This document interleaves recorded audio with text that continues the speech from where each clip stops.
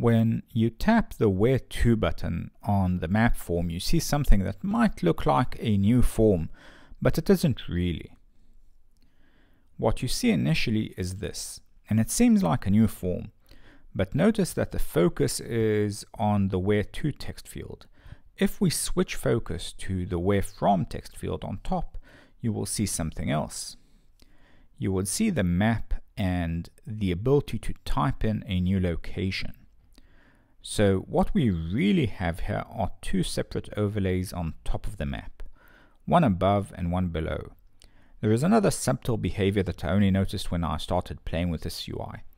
Notice the line and the shapes next to the text field.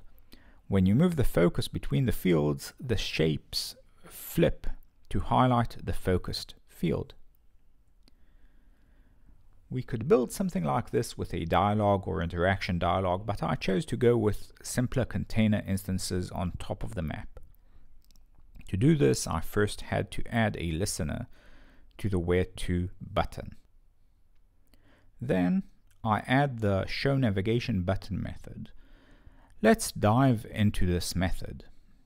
We create a new layer on top of the current layers in the form.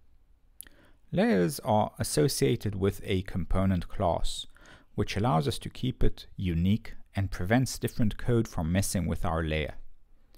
Also notice that we replicate the look of the title area without actually creating a title area. The square image already exists from before. We created it for the VIII button. We add a new circle image that we can place next to the from to fields. We place the text fields in a border layout next to the labels representing the circle and square. We place that in a box layout Y container, and that's effectively the entire UI of the top portion. The background painter allows us to control the shadow from the top area and draw the line between the circle/square images.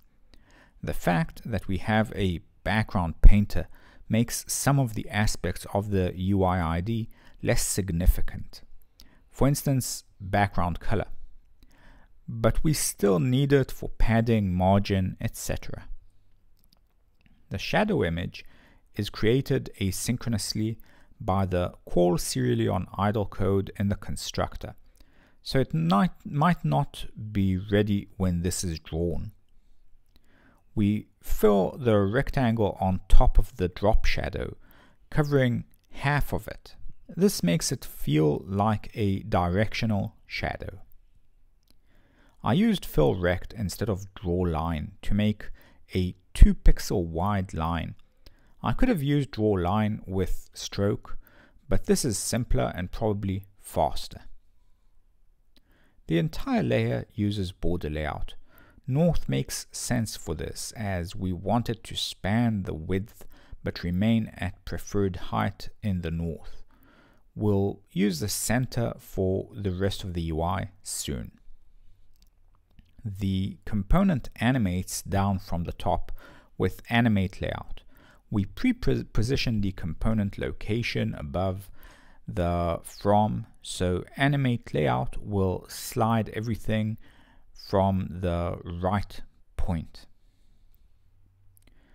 This UI requires 3 new styles. First is the Where toolbar, which is an opaque white container.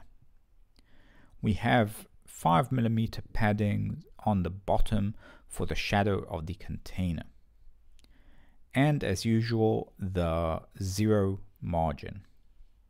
The from to text field is opaque with a grayish color background and black foreground.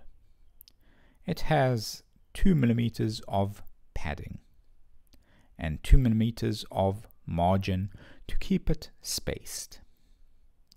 It uses a standard light font. The component also has a selected version which has slightly darker grayish color. It derives from the unselected version of the UI ID. We also have a custom UI ID which for the most part just uses a darker grey color for the hint text. The margin is 0 again. Most everything else is derived from the From To text field.